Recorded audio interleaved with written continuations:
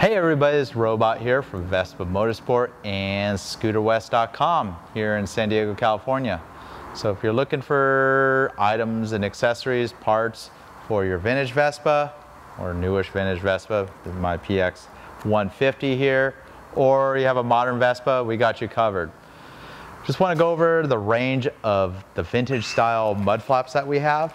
This is a classic accessory. It's kind of been with the Vespas for eons. I don't know when they started, but I think the whole idea originally was to keep the dirt off the back of the scooter when you're going down a dirty road, but it kind of was ubiquitous with the mod culture too to have a mud flap. So go over all the different mud flaps, and then I'm going to go over options on how you install this on a vintage Vespa. So MF01, that's our part number. It's a black and white classic mud flap with the word Vespa in there. Go through these nice and quick. MF03, blue and white with Vespa. MF04, red and white with the stripes. MF06, this is the CUPPINI, made in Italy. Black mud flap with the checkerboard and Vespa. MF07, you got the British flag and the checkers. MF08, Italian flag and checkers. MF10, red and black. And the last one, kind of the funniest one. Why would you want an L? Well, if you're in Great Britain, I think all of Great Britain has the learner plate, which is on 125 or lower.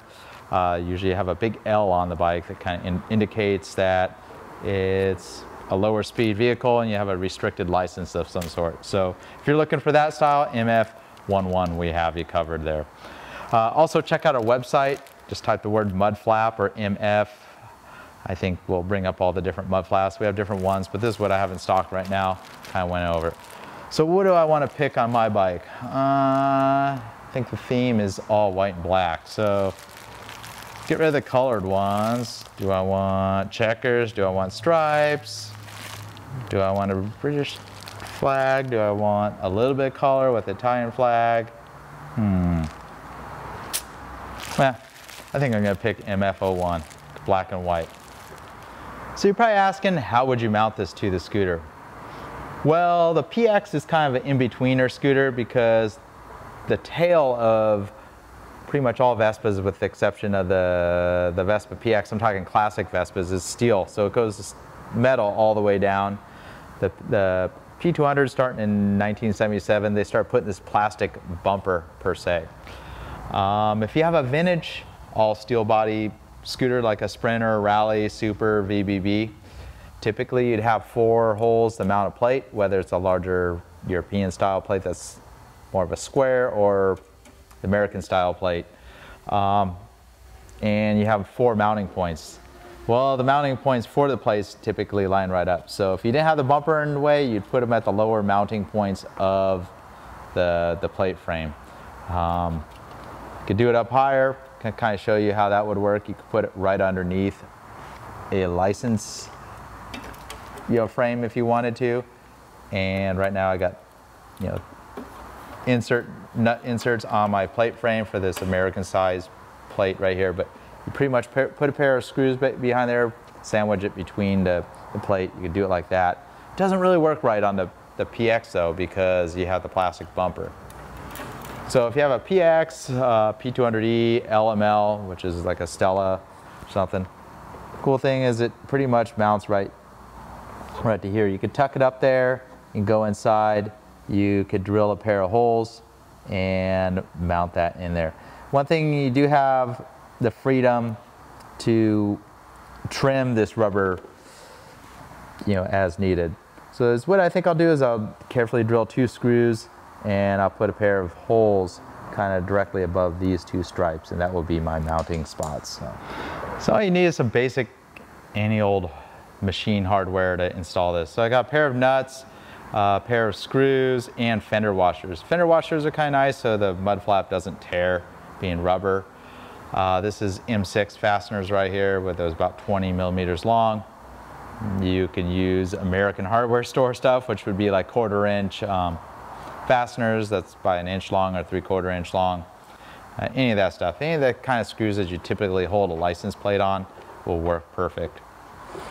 So I'm going to drill a pair of holes, and you could just drill right through this. Don't drill through your fingers, but it's kind of like a vinyl material, and it goes right through. You don't even need to make the hole that big because the screw will kind of push through.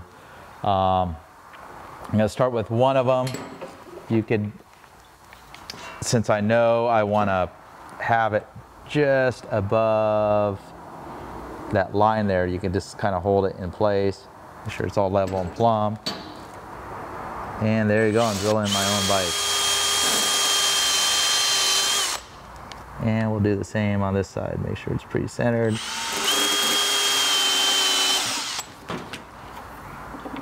So put my 2 screws. So put the flat washer behind the mud flap, you know, like a fender washer as they call them. And same with this one, I'll just push the screw right through the newly drilled hole. Again, like I said, the easiest way you can put one of these on is just sandwich it between your license plate. But on this PX, this kind of makes more sense, mounting it to the bumper. There you go. So you go down a curb, it will fold right up, no problem. And that's how you put it on a PX. So I quickly made a decision of what mud flap I wanted, red and black, for this all dragon red ET4. So the obvious place to put one of these mud flaps on these scooters is right underneath the license plate frame. So you got the license plate frame, you can loosen it up. Got just the standard fasteners that hold it. Go ahead and have that loose and just slip it right underneath the lower plate mounting points. So the slotted holes on these mud flaps lines right up.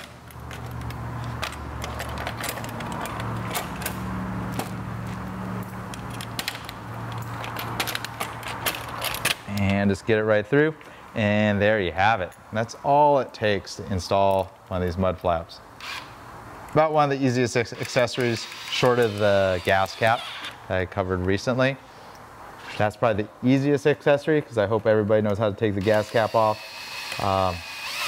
This one requires some type of driver, you know, whatever's holding the fasteners of your license frame. And there you go. So you got a mud flap. You may come in as a practical purpose. Maybe you're riding in inclined weather, like the rainy weather. It's going to keep the back of the scooter a lot cleaner. Maybe you're just going for the classic look or some fun little accessory that's pretty inexpensive. One thing to keep in mind, we have a couple local customers that have mud flaps, and it's kind of like lifting the skirt. You're like, oh boy, that tire is bald. This one's not. But one thing to keep in mind, you don't really see your tire, so kind of keep an eye on the tire tread. Don't just let the mud flap let you forget about it, because a bald tire isn't going away. It's just going to pop on you. Just want to share that with everybody. Nice quick video. Until next time, this is Robot here from Vespa Motorsport, scooterwest.com. Check out all our other YouTube videos if you're new to the channel. We got quite a few of them. How-tos of doing service on your scooters, installing accessories, vintage Vespa videos, and plenty of modern Vespa videos.